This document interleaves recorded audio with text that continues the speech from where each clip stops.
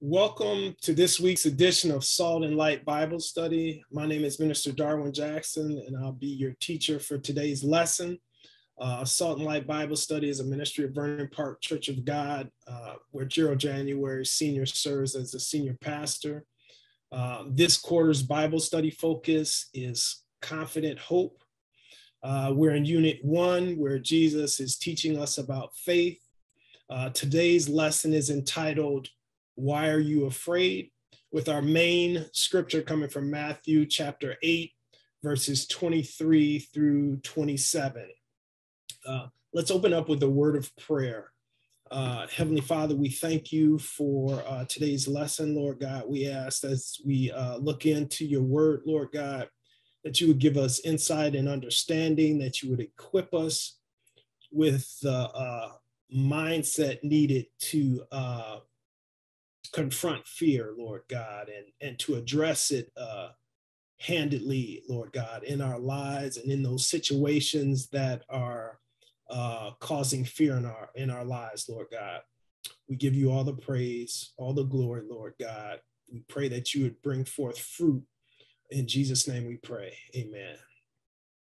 Okay, so as I mentioned, today's lesson is entitled, Why Are You Afraid? And this is a very timely lesson, given all that's going on in our world today, from the recent surges with the COVID-19 Delta variant, to the social unrest that our world has been experiencing, to the current political climate in the United States, and our ever changing and evolving society. Fear can be seen all around us. Many people are struggling with the current pace of things and the instability often seen around us. Polls still show that 25% of the people are still fearful of the prospect of public speaking, and that the most powerful fear is the fear of the unknown. In addition, this growing fear in society impacts our health in numerous ways, creating an inability to relax, fostering anxiety and panic in people. Fear weakens the immune system, sharpens survival instincts, and leads many to a state of depression. It causes heart damage and over an extended period of time, and worsens memory, according to a recent study. Fear is an emotion that can be experienced by all of us at one time or another. Fears can range from our children's welfare and safety to job security,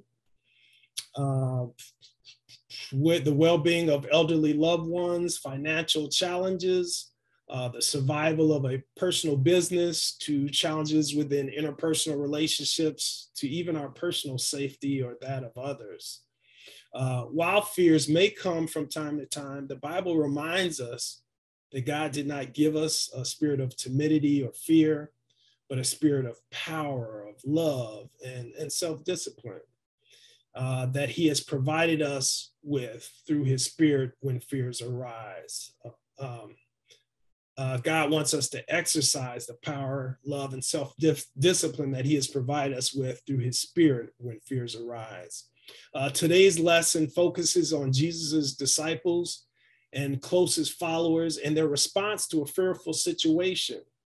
We'll also look at a couple of other accounts in scripture where fear was present and what the people of God did to prevail over the fear.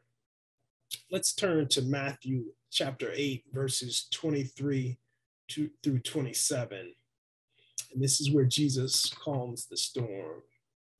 And in verse 23, it begins.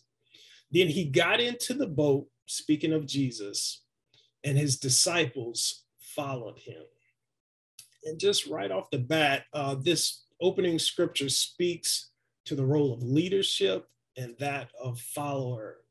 Jesus leads and disciples follow, and we must follow where he leads. Sometimes he can lead us into some difficult situations. And if you've been walking with Jesus for any length of time, you know that many times obeying his lead can place you in some challenging situations. But as we'll find out today, just trust and know that he's with you in those difficult situations. So as I said, it reads, then he got into the boat and his disciples followed him. Without warning, a furious storm came up on the lake so that the waves swept over the boat. All right. So this wasn't your ordinary storm. This was a life-threatening storm. These disciples were petrified at the thought of their life being taken and them not getting out of this storm. This was just not your typical storm. Okay. And when you talk about a furious storm, the word furious means full of anger or energy, violent or intense. Okay. That describes this type of storm that they were in the midst of. And it says, but Jesus was sleeping. So before this, Jesus and the disciples had been involved in ministry. And I'm sure just like many of us grow tired when we do our jobs, Jesus was tired and fatigued from the ministry. He was still in that human body, and he had experienced fatigue and grew tired just like we do. Okay. And it says the disciples went and woke him, saying, Lord, save us. We're going to drown. Okay. I'm encouraged by the fact that the disciples recognized that their hope was in Jesus and that he was on board the ship. Okay. So they knew enough to go to him, but the prospect of this storm had them believe that they were about to drown, that things were about to end. Their observations of the storm had convinced them that they were going to perish. These were experienced fishermen, and I'm sure that they had encountered some really bad storms in their experience. They observed the storm in all its energy, violence, and intensity, and concluded that they would not be able to survive. Then the King of Glory responded to the disciples and the storm. In verse 26, he replied, "You of little faith, why are you so afraid?" Fear indicates a lack of trust in Christ. For these disciples, and that also applies to us as well. Fear indicates a lack of trust in Christ. Regardless of the circumstances, Jesus expected his disciples to have faith in his word. So the Bible goes on to say, then he got up and rebuked the winds and the waves, and it was completely calm. Wow. The Bible says the men were amazed and asked, what kind of man is this? Even the winds and the waves obey him. It's as if Jesus awoke and rebuked two disobedient children that had gotten out of pocket. All right, that's how he dealt with the winds and the waves. Okay, he rebuked them. And these disciples who were so petrified at this storm were in a maze to see it go from one extreme to another. It says, then the men were amazed and asked, what kind of man is this? Even the winds and the waves obey him. The water is not sovereign, God is. Jesus demonstrates the same type of authority when he raised Lazarus from the dead. Okay, in John chapter 11, 21 through 27. And from this account in Matthew, one message is clear. Jesus was not at the mercy of this furious storm. In fact, his message to his disciples, his followers, was neither should they be at the mercy of this storm. You of little faith, why are you afraid? Then he got up and rebuked the winds and the waves, and it was completely calm. Jesus demonstrated his power and authority over this furious storm. And I'm sure for many of us, this seems sort of out of bounds or not on the playing field. But Jesus is teaching his disciples and us, his followers, that nothing is out of bounds or not on the playing field when it comes to exercising our faith according to God's will. Fear had taken these disciples hostage prior to Jesus rebuking the wind and the waves. These disciples were under the trance or influence of fear and were prepared to accept what appeared to be their pending fate. Jesus said, not so. What fears are coming against you at this time? Before we continue on with the lesson, just take a quick inventory, 1, 2, or maybe even 3 fears, if you really looked at them, are trying to creep up on you at this time. Okay, once you got those in your mind, let's continue on with our lesson. This lesson of Jesus coming into a chaotic situation and turning around is not a unfamiliar story. If we look in 1 Samuel chapter 17, we see corporate fear. In 1 Samuel chapter 17, we see a account in the history of the children of Israel, where they're at war against the Philistines, their forever nemesis. And it starts off in verse 1 that says, now the Philistines gathered their forces for war and assembled at Soka in Judah. They pitched camp at Ephes Dammim between Soko and Azekah. And it says in verse 2 that Saul and the Israelites assembled and camped in the valley of Elah and drew up their battle line to meet the Philistines. The Philistines occupied one hill and the Israelites another, with the valley between them. A champion named Goliath, who was from Gath, came out of the Philistine camp. He was over 9 feet tall.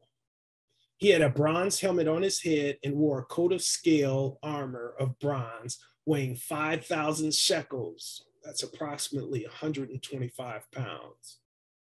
So this giant had on a 125-pound protective coat.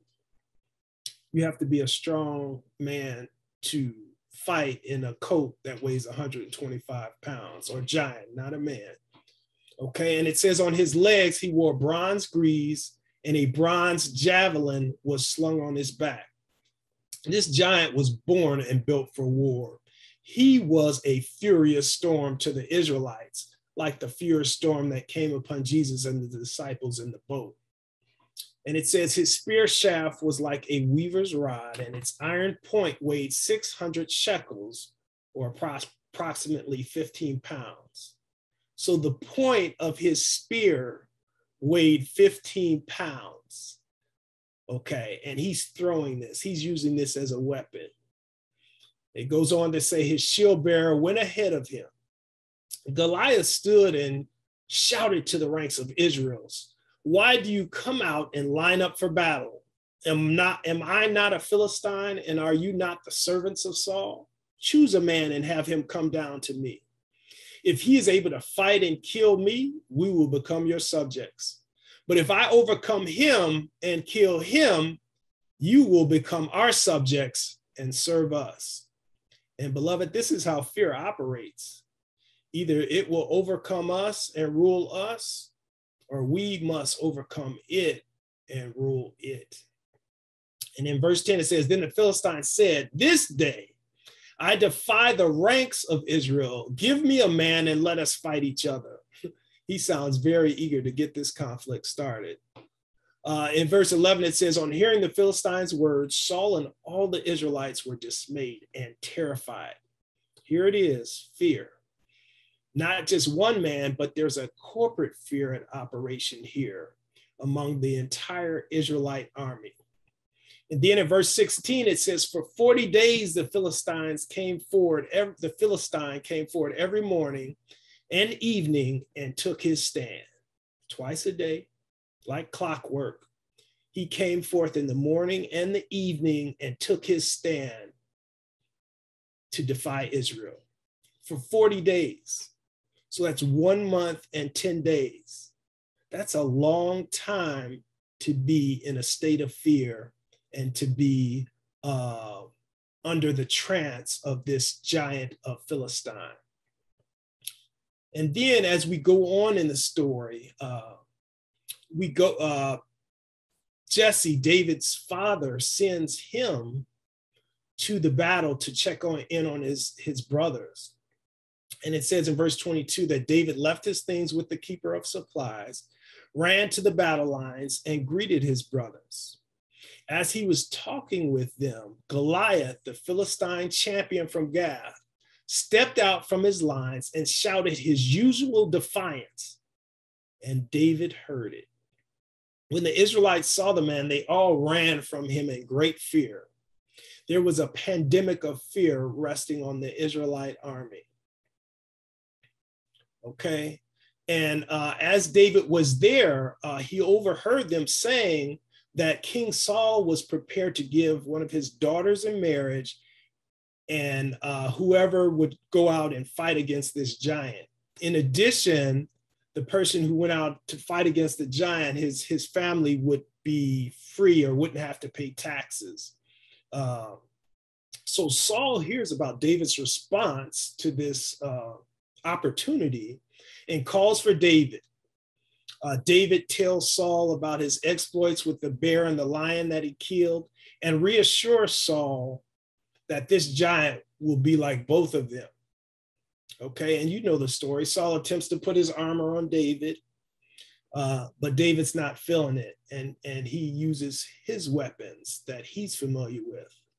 His staff, 5 smooth stones chosen from a stream placed nearby, and he uses his shepherd pouch and his sling. And it goes on that David meets the challenge on behalf of Israel and confronts Goliath in verse 45 of 1 Samuel chapter 17. And he tells him, "You come against me with sword and spear and javelin, but I come against you in the name of the Lord Almighty, the God of the armies of Israel, whom you have defied. This day the Lord will hand you over to me, and I'll strike you down and cut off your head. Today I will give the carcasses of the Philistine army to the birds of the air and the beasts of the earth, and the whole world will know that there is a God in Israel. All those gathered here will know that it is not by sword or spear that the Lord saves, for the battle is the Lord, and he will give all of you into our hands." So David races toward the giant with just his sling and 5 smooth stones. And with his first shot, he strikes the giant in the head, knocks him to the ground, pulls out his sword, and cuts his head off. Okay, so God delivers the Israelites from this giant, from this storm, through this young man, David, who was full of the word of God, full of God. All right. He had been trained in the shepherd fields, in communion with God. So he was the carrier of God's presence to defeat this giant. And this same David later on in life was challenged with the fear of being forsaken in his old age. And he addressed his fear by calling out to God and rehearsing God's faithfulness over the years and reminding himself that God is forever worthy of praise. Yes, later on in his life when he's a king, he deals with the fear of the aged. And we find out about that in Psalm chapter 71, verses 5 through 12. And that reads, "For you have been my hope, O sovereign Lord, my confidence since my youth. From birth I have relied on you. You brought me forth from my mother's womb. I will ever praise you. I have become like a portent to many, but you are my strong refuge." And this word portent, I wanted to do a little delving into that. And several commentaries render this word in verse 7, portent, as monster or a gazing stock to the multitude. And so basically David is saying here, I've become a monster or a gazing stock to the multitude. It's as if David is saying, although men desert me and look with suspicion and contempt on me, God is a sure refuge for me, according to Benson's commentary on verse 7. And in verse 8, he goes on to say, my mouth is filled with your praise, declaring your splendor all day long. Do not cast me away when I am old. Do not forsake me when my strength is gone, for my enemies speak against me. Those who wait to kill me conspire together. They say, God has forsaken him. Pursue and seize him, for no one will rescue him. And David says, be not far from me, O God. Come quickly, O my God, to help me. And then in verse 18, he reiterates that prayer. He says, even when I am old and gray, do not forsake me, O God, till I declare your power to the next generation, your might to all who are to come. And just in my interactions with older people in the last year or so, there is a growing fear with all that our world is dealing with now.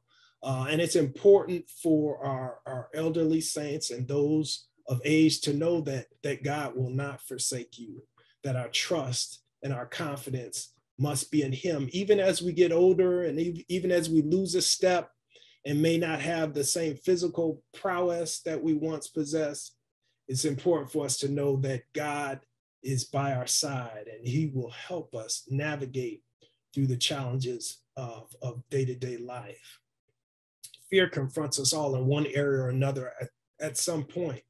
We've considered the disciples' fear of being killed by the furious storm while Jesus was on board sleeping. We've considered the corporate fear that confronted the Israelite army in the form of the giant Goliath.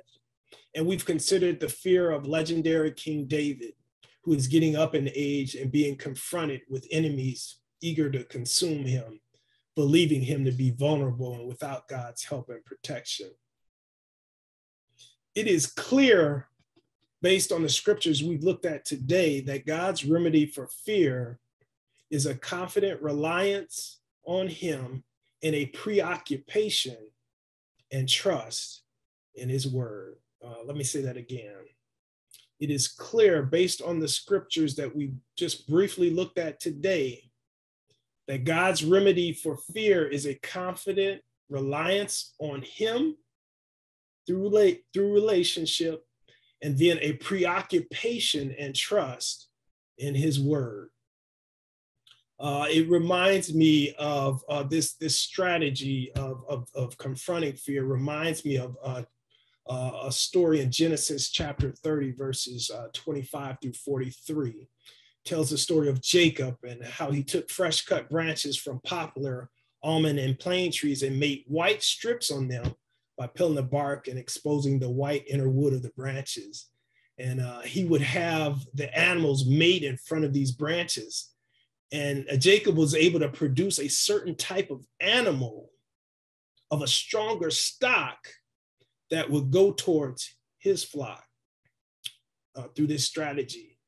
And I believe that that's the Lord's strategy for believers as well, as it relates to us staying in God's word and keeping his word at the forefront of our mind and our hearts, and meditating on it. I believe that was God's message to Joshua when he told him in Joshua 1, 8, and 9, do not let this book of the law depart from your mouth. Meditate on it day and night so that you may be careful to do everything written in it. Then you will be prosperous and successful. Have I not commanded you? Be strong and courageous. Do not be terrified. Do not be discouraged, for the Lord your God will be with you wherever you go. Amen. So God's word is important to healthy and successful Christian living, not only for warfare, but anything that we face. It's important that we find out what God is saying about that subject, and then that we meditate upon it and that we replay it. And I know God has been challenging me in that area more and more.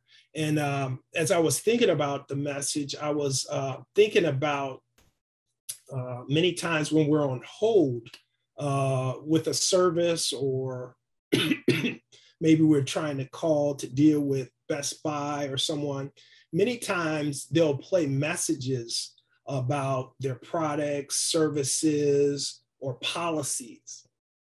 Okay. And if you listen to the repeated messages over and over and over again, many times you'll discover the answer that you were looking for, or you'll find out something that you didn't know right there in the midst of that repeated message. And I believe that God wants us to have that same system at work in our heart and minds with his word regarding those things that are confronting us and causing fear in our hearts. He wants us to play his word repeatedly.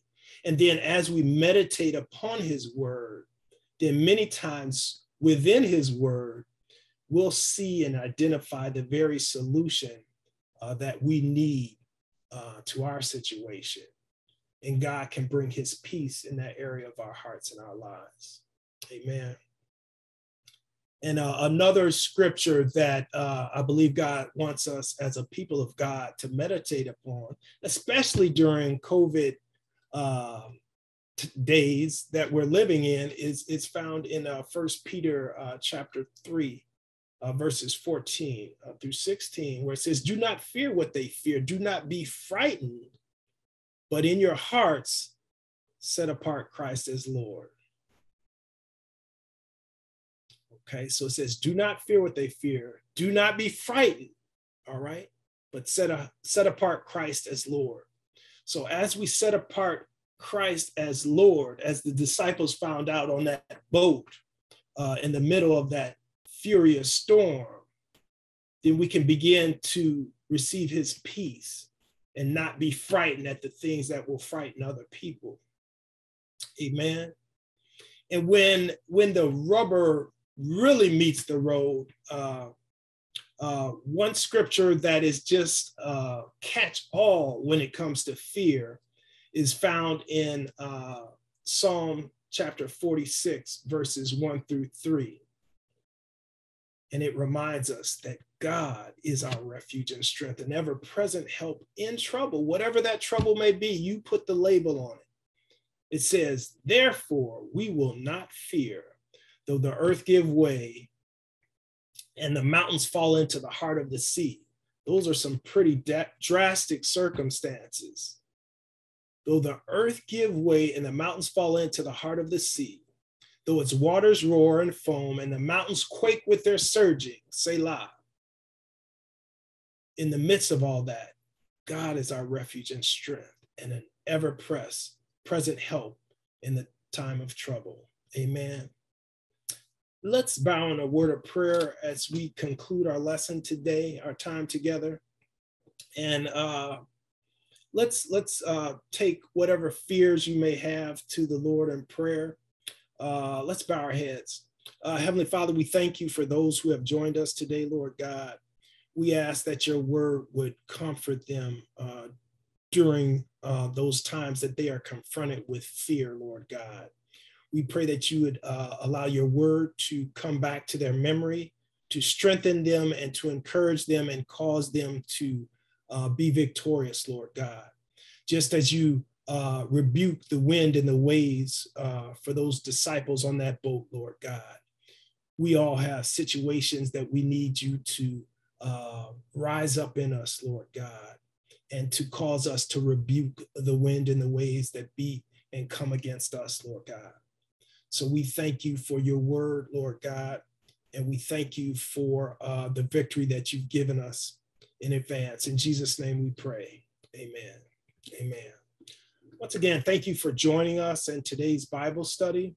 At this time, if it's your time to give, we ask that you would give an offering with one of the at one of the three portals that you'll see on your screen there. If this ministry has blessed you in some way or another, we pray that you would sow into it and allow it to bless the ministry, that we may continue to bring you the word of God and life-changing messages.